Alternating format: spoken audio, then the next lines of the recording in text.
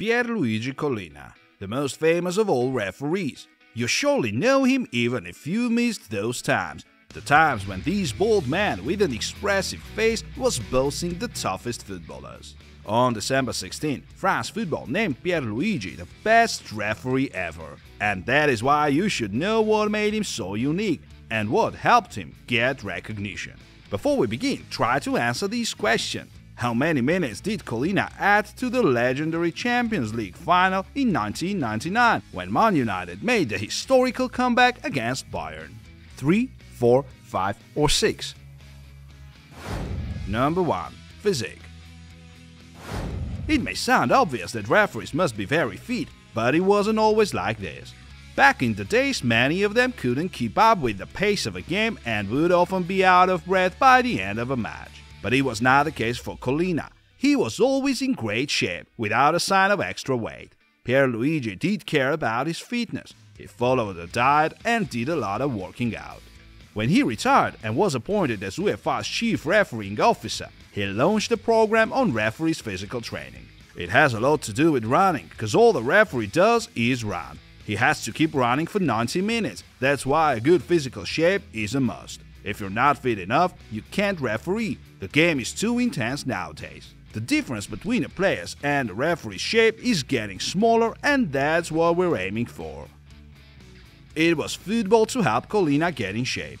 Pierluigi was born in a working-class family from the north of Italy. His parents were working long hours, while a future referee was studying in a Christian school and was a part of the football team. Not the most important part, as he would often stay on the bench. However, he played as a libero for Pallavicini, the amateur club, for 2 years.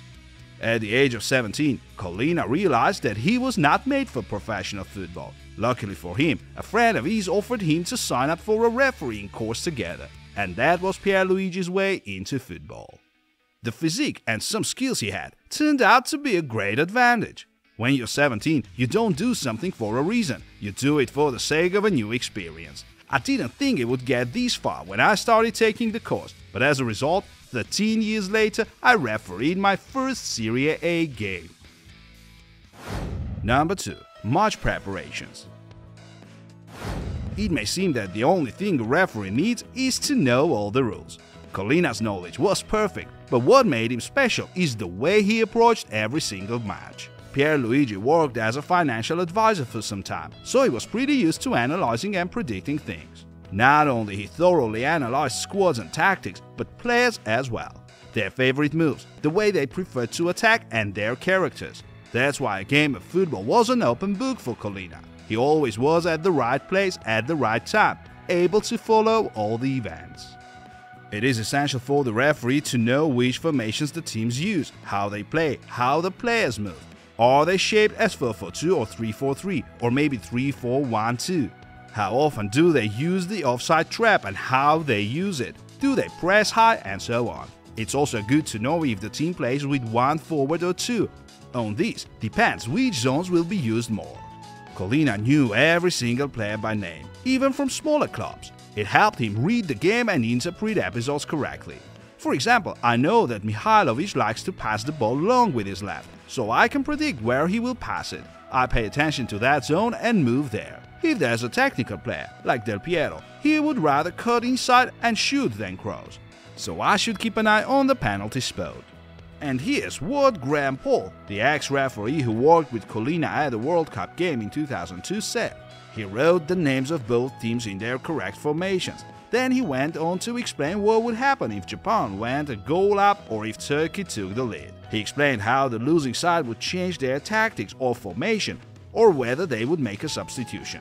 He detailed how the other team would probably respond. Then he indicated who might get involved in incidents behind his back. Number 3. Treating players with respect. One of the most viral videos featuring Collina is about him lashing out at Tomáš Repka, the Czech captain, during the Euro 2000 match. But that was a rare exception. As Pierluigi said, he didn't recognize himself on that video. Collina's appearance added to his image. His expressive light eyes and distinctive facial expressions made Pierluigi look totally overwhelming. Even the most brutal players like Roy Keane found it hard to argue with him. But his biggest strength was diplomacy. He knew all the rules by heart and was very convincing while explaining his decisions to players. What is more, Collina speaks Italian, French, Spanish and English. That helped him communicate with players efficiently. There was a good example at the Inter-Juventus game in 1997. The atmosphere was heated. The Inter players and fans went mad on the referees as their goal was cancelled due to offside. Collina had doubts about that offside, but he was quick to protect the linesman. Pierluigi consulted with the linesman and confirmed the offside. Then he called Bergomi, the Inter captain, and told him, "Giuseppe, you have to trust me. He was offside." And after that, he ran to the Inter coach Roy Hodgson and explained his decision to him, and then they shook hands. Those who watched that very final in 1999 can remember Collina consoling the Bayern players. No matter how strict a referee he was a human after all. Yet another important thing about him.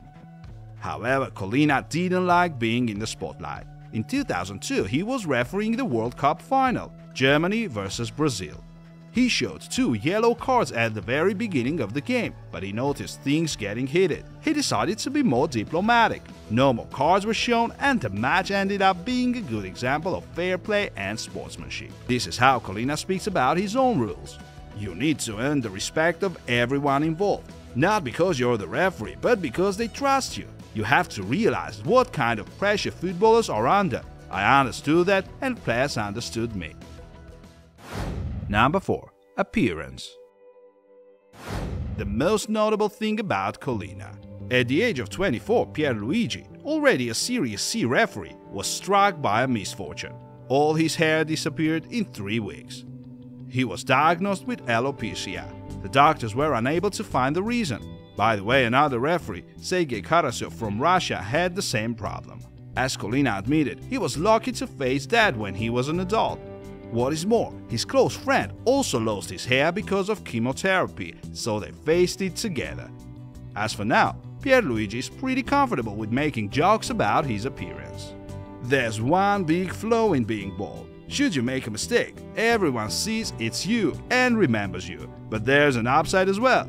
You can save on shampoo. Collina's bald head also helped him form a memorable image. The image made him popular worldwide as he appeared in a number of commercials. After the World Cup 2002, he became the face of a Japanese frozen food line, released an autobiography, and appeared on the cover of Pro Evolution Soccer. Ironically, it was an advertisement contract to end his referee career. It was the year 2005. Pierluigi was 45 years old. Due to his age, he couldn't be a Serie A referee anymore. However, the Football Federation made an exception for him and allowed him to work for 1 extra year. And though Pierluigi had to retire. The reason was the advertisement contract he signed with Opel, the title sponsor for Milan. It looked like a conflict of interest to the other Serie A clubs and their fans, so Collina had to sign his resignation. Later he called that Opel contract a mistake, even though it brought him an unprecedented sum of 800,000 euros, while his salary was 125,000 per year. And once again, it was his appearance to bring him such fame. Number 5. Fairness and incorruptibility. But of course it was his honest work that made him a top referee. In the 90s, there were numerous analytical TV shows about football. They were paying close attention to refereeing as well. There were hardly any flaws found in Collina and his assistant's work. He was a prime example of a referee, strict but fair. Pierluigi compared his job to one of a surgeon. No margin for error, immense pressure and tension. But once the final whistle goes, you realize that you've done your job well, and that makes it worth it. A good example of Collina's qualities was Giuseppe Morata's phone call. The Juventus president said that Collina and Alberto Rossetti were too honest. No way you could bribe them. That happened during the Calciopoli scandal, which got Juve demoted to Serie B and their 2 titles taken away. At that time, Morata didn't know he was under surveillance and was telling it like it was. Once it became public, it increased Collina's standing even more. As he said, "I am a man of rules. My strict upbringing has made me this way, I think." And one final story that tells a lot about Collina. He was in love with football. It was his biggest passion. and he did care about the trappings of the game, just like footballer. This story took place at the World Cup final in 2002. The match was about to end in a few seconds. It was all over and I was thinking, how do I get myself the ball after I give the final whistle? I came to the Brazilian player, who had the ball, and asked for it from him in Spanish, as I don't speak Portuguese. Maybe he was too wound up so he didn't understand me. But then a German player fought, so I got the ball, took it, and then I gave the whistle. I was holding in my hands after the game during the awards ceremony. I was too afraid to lose it.